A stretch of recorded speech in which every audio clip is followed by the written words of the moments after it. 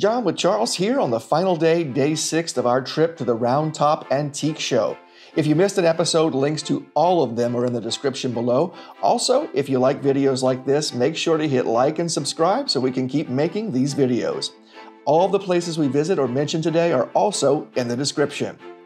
Today was the opening of the Marburger Farm Antique Show in Round Top, and we were there early for their VIP early access, along with so many others. The parking for this event is so huge that they actually had drivers taking people from the lot to the event area. This is another all-day event or more.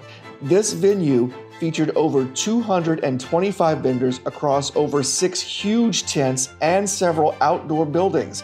There was also plenty of food and drink on site, live music, and even a UPS store there if you needed help to ship your treasures home.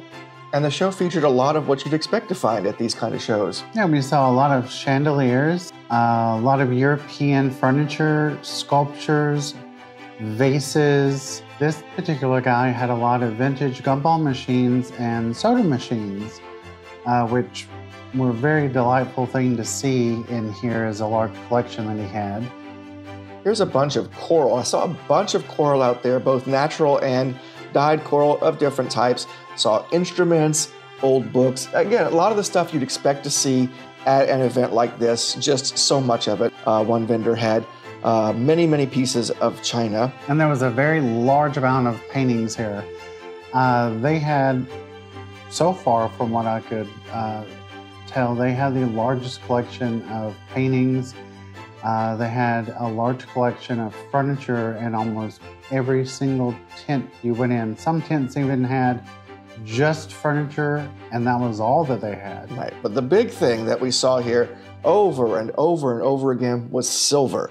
So much silver, it seemed like everybody was selling silver. This was the event to get your silver from. So many vendors selling it and so many really high quality pieces. Look at this, we have just tables full of silver. It seemed like everywhere you turned, all you saw was silver. Yes, this particular vendor had a large amount of silver. It was massive, almost to the point it was overwhelming. Right. This vendor here, I actually spent some time with.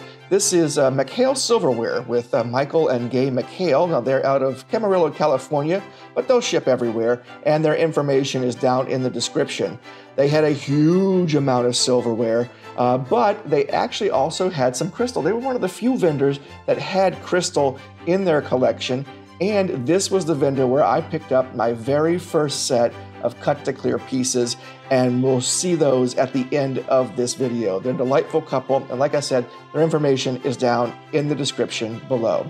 Now, parking and exiting was an issue. There was one way in and one way out, and it took us, what, nearly an hour to leave the parking lot.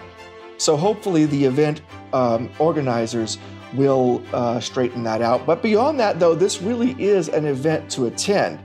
But after that, we packed up all of our finds, loaded up the vehicle, and sadly headed home. But wait, it's not over yet. We have a special extra episode coming to you tomorrow, so keep watching until the end of this episode to find out more. Meanwhile, let's take a look at what we brought home today. This is actually the smallest haul that we've taken home over the entire event. But of course, this was also the shortest day for us. We only managed to visit one new place, and then we actually did go back and visit another. Now, what you see there in those crystal is the 2 pieces that I was talking about in the video. That's the 2 cut to clear, my very first ever cut to clear. And I think they're beautiful. And Charles looked them up, and what did you find out about them? They are Bohemian crystal, and they're about 4.5 inches tall, and they are red wine glasses. So small, but they're red wine glasses, and they have extremely good cut quality. They're very pretty, and I'm sure that once we get them into our lighted cabinet, they're going to look amazing. There's the detail on that one.